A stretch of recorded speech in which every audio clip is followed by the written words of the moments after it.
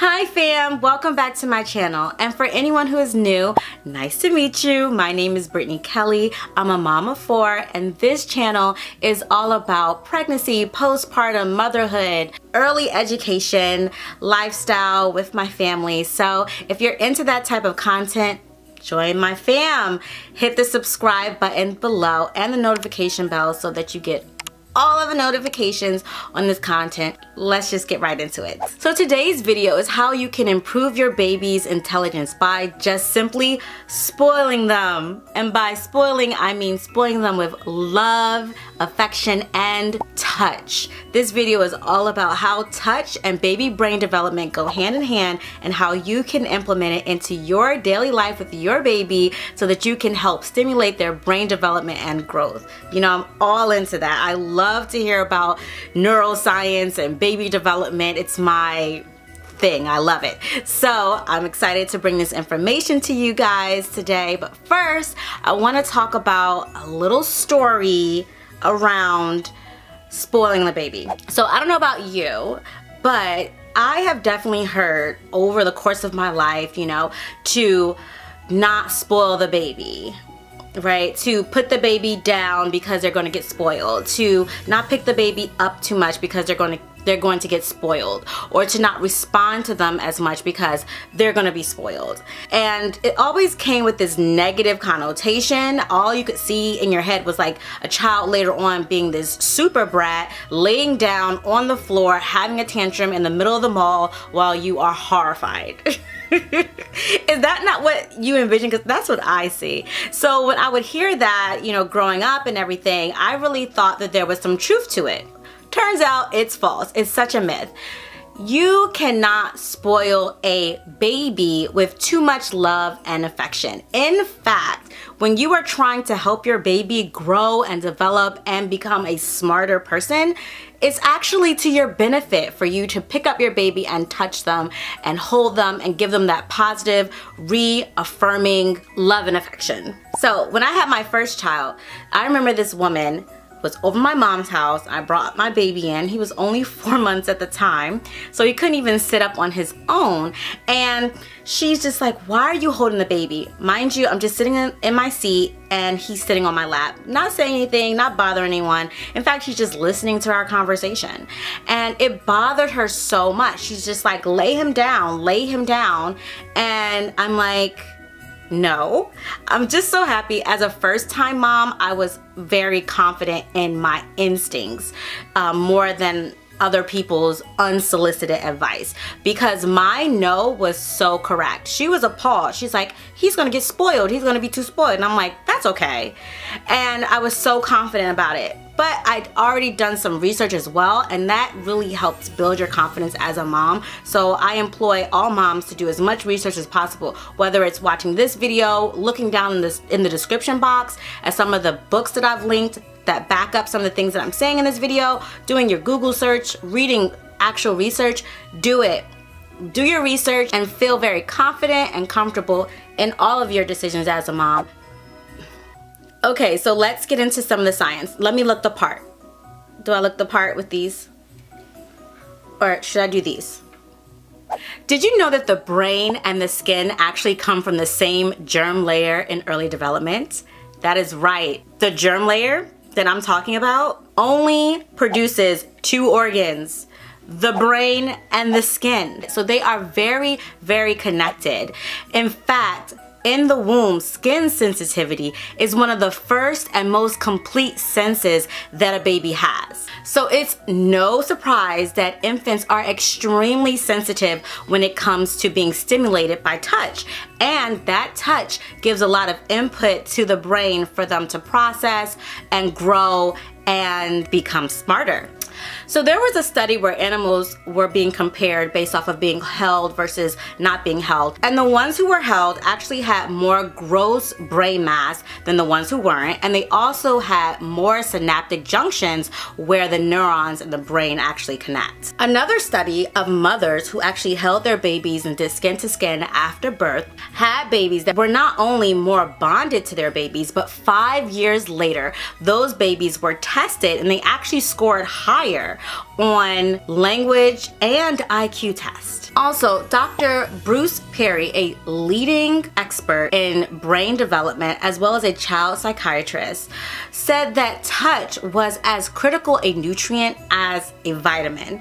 So please don't put that baby down. Spoil it with vitamin touch as much as you can. Now, one of the ways that you can increase spoiling by not just picking them up, right? Because that's just one way. And did you ever think about the fact that a baby can be crying? A normal healthy baby, they're just crying and you go and you pick them up and then they stop. They just stop crying. This is something that is biologically normal for them to seek out touch as a nutrient, as something that they actually need. If they aren't crying for no reason, they're actually crying because they need to be held. They need to be touched. It's a real need. So don't be afraid of doing this. You are actually doing the right thing by holding your baby. It is not harming them. So one of the ways you can take touch up a notch is by massaging your babies. I'm pro baby massages, and for good reason. Here are some of the benefits of massaging your baby. Better digestion, improved weight gain, better sleep, improved immune system, better stress management, and better muscle coordination and tone. Oh, but the list doesn't stop there. Baby massaging can actually help with the following: colic, cradle crack, congestion, constipation, gas, teething, and dry skin. So physical touch that is gentle and positive is essential to a baby's mental, physical, and emotional development. It communicates acceptance, worthiness, safety, and love. So how can you implement baby massages into your daily routine? Well, let me tell you what I do. First, you need to create a schedule or routine. The normal time that I massage my baby is first thing in the morning after nursing. I'll change her diaper and then begin a baby massage. I also massage her at night after her bath time as a part of her nighttime routine. Number two, you need to make sure that the room is warm. Now, babies release heat very easily from their bodies, so because they won't have any clothes on while they are being massaged, it's really important to make sure the room is the right temperature. I would say at least 75 degrees would be appropriate for a small baby. All right, number three, make sure that your hands are free of jewelry as well as your nails are well tended to so that they don't scratch the baby. You want to make sure your hands are safe for a gentle, easy baby massage. Next, you want to make sure that your baby is in a calm yet alert state for a massage. If they are fussy, if they are too sleepy, sometimes that makes them even more fussy. So you want to make sure that they are in a calm and alert state. Next, you want to use an oil. Personally, I like to use 3 oils on my baby: jojoba oil, grapeseed oil, and coconut oil. The first oil that I ever introduce my babies to is usually grapeseed oil because I'm concerned about whether or not they have an allergy to coconut oil. So once I establish that they are not allergic to coconut oil, that's when I start using it, because that oil is pretty antibacterial and stuff, so I really like that one. It has lauric acid in it, which is really positive for them as well, so I like to use coconut oil too, but I don't like to use it on their scalp because my babies have coily hair, so because of that, I feel like the coconut oil actually blocks some of the moisture of really getting into their hair cuticles if I use it too much, so I try to use jojoba oil when I do the baby massage on their scalp. Remember to turn off the television or anything that can be very distracting. Put on very calm, relaxing music, and that can also be a cue to your baby that a massage is about to happen. Speaking of cues, pay attention to your baby's cues.